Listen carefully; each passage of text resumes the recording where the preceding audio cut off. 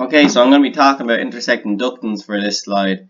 In the past, I've already used this model to show students some of the key features of intersecting ductings and cylindrical baked ductings, such as the line of intersection.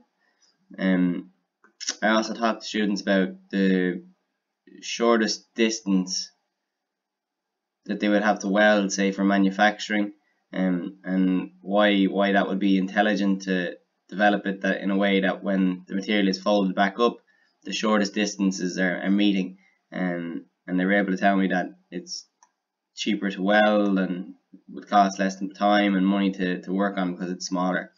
And I also provided a section view where the students could make a section view just to help them understand what the developed surface might look like. And how the line of intersection is actually shaped around the ducting. Students also used a cardboard model of the same question, where they were able to interact with it and cut it along the seam line and fold it out flat to see the development and give them that concrete and interactive experience to maybe help them understand the topic and a little bit more. I'm now going to talk about two ducting questions from Anderson's book, and they'll be based on AutoCAD, and they're on my next video.